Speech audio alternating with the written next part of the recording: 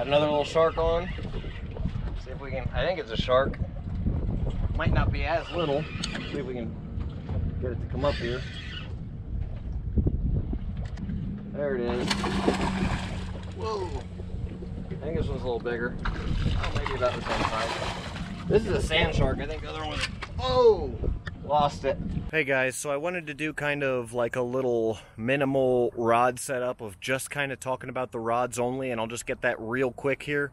I'm going to show you guys the rods I'm using today, and these rods are also the rods that I recommend for kind of the minimalist, like I said, of what you need for some Florida backwater. So let's go ahead and take a look at what we got here. So here we have the Shimano Sedona series. This is kind of one of the cheaper, that I would say, series, and I'm going here from left to right in size order. So this is the smallest. Let me see if I can see. This is a 4,000. All right, that's a Shimano Sedona 4,000. Now there's really no such thing as a cheap Shimano, but that's their lowest end. Now this is the higher end Shimano here. One of the big differences, you know, it's got better bearings, better materials, a little better fit and finish. One of the biggest things for me is this handle right here. I really like the power handle. Okay, you'll notice the rest of these all have some version of a power handle. This one's really the best. And then the lower end Shimano, the handle's just not really that comfortable in my opinion. Just not the greatest handle, not my favorite. But what we have here is really just kind of the best of the best as far as best bang for your buck. Okay, we go over here to the higher end. These are kind of similar. This is a 5,000. Okay, this one, this guy right here is a 5,000. This guy's a 4,000. So you want to go 4, 5, 6 in my opinion. And then this is the big, huge bait runner. It used to be the 6,500, but now it's the 12,000D. You know, guys, I've caught huge sharks. You've seen the videos on that reel. I had lost a huge tarpon on that reel, but not this exact reel, but Captain John Hand, who had actually, it is the exact reel. It's just this one's mine and that one was his. You got to have one of these big boys, guys. One of the coolest things is this bait feature here, where it's got the clicker where I just put that down and it allows it to free spool.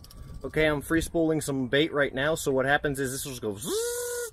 You know, you got the fish on there. You're using a circle hook. Okay, live bait circle hook, live bait circle hook.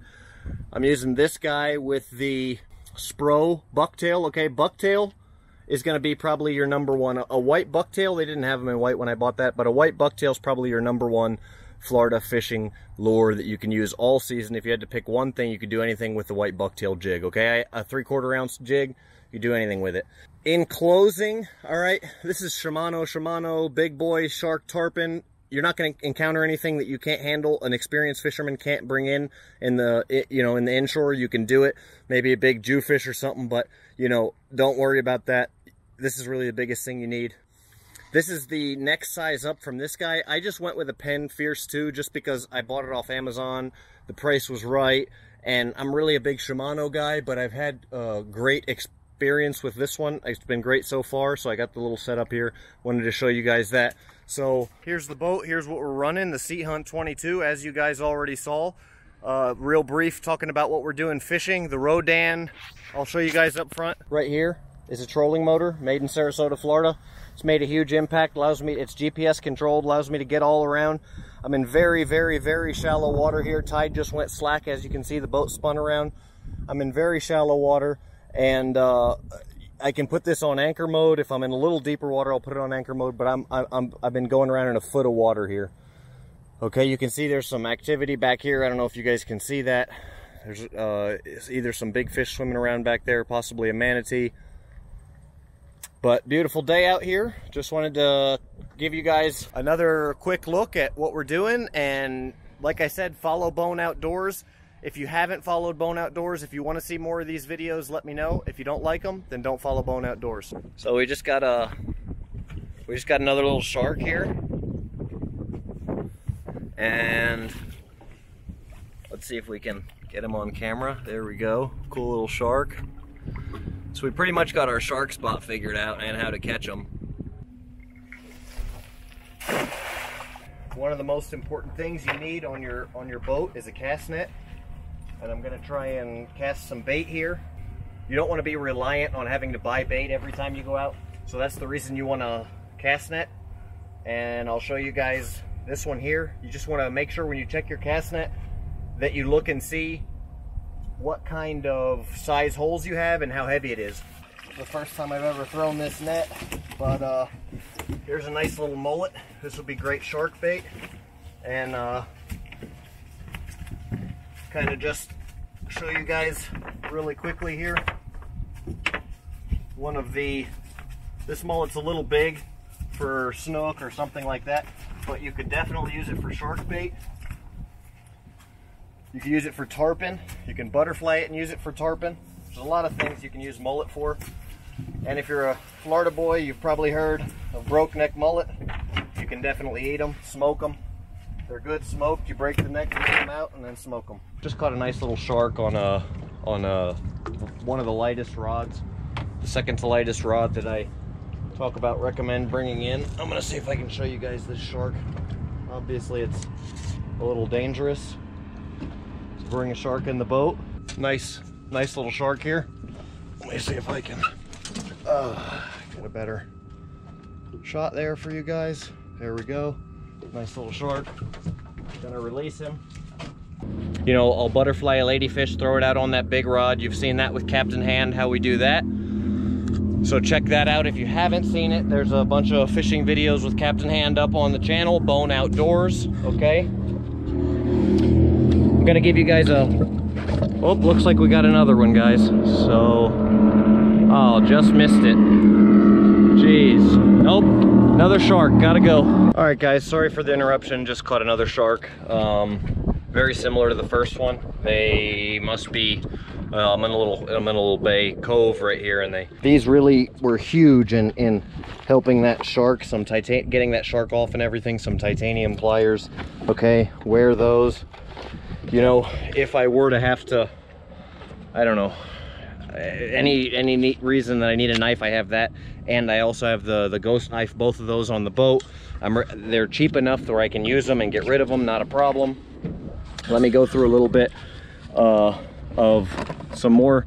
We've got the body tips for the jig heads. I recommend white, okay? Recommend white 5-inch swim tail. All right, we've got DOA shrimp. We've got Yozuri. And these new live action lures are supposed to be amazing, okay? This is the white swim bait tail that I recommend for the jig. You put this on the jig. There's the jig heads, okay? These are the live target lures that everybody's going crazy about, okay? So it's basically kind of like a jig. You work it like a jig, you can, but it's already ready to go out of the pack. You don't have to do anything to it. Very expensive, but people are going crazy for them. I've got fluorocarbon leader in here, but monofilament leader's better, okay, and cheaper. So they've done a lot of abrasion testing and stuff, and you don't need to get fluorocarbon. It's a gimmick, and I fell for it. Actually, this is, you know, that's what they had that I liked in color and size and stuff. It's just what I picked up, but it's better to get a monofilament leader, okay? Circle hooks. You guys saw I got 2 sharks on the line just now. I was using circle hooks on both. I always put circle hooks on my live bait because it'll hook up. Both sharks got hooked in the corner of the mouth. Brought them both in, landed them, no problem with leader, okay? With a 60-pound leader, I think, so no problems. And swivels, you know, some bobbers, stuff like that. But that's basically the gist.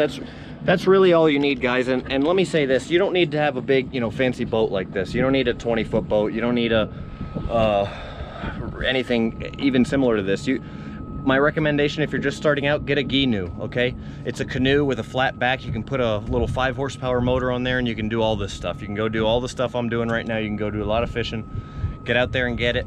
It's fun. It's a great time.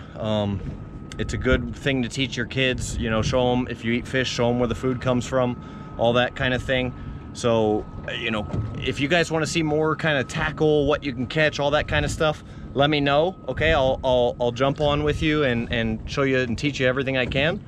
If you guys like this kind of video, Give me some let me know that you like it, share it with your friends, comment below, tell me you like it, but also give me some recommendations of what you want to see more of so I can get that done for you.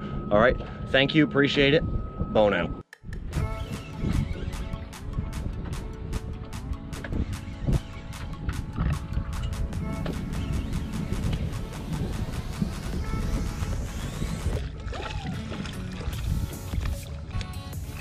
See if you can get close to the water. I'm gonna show the camera.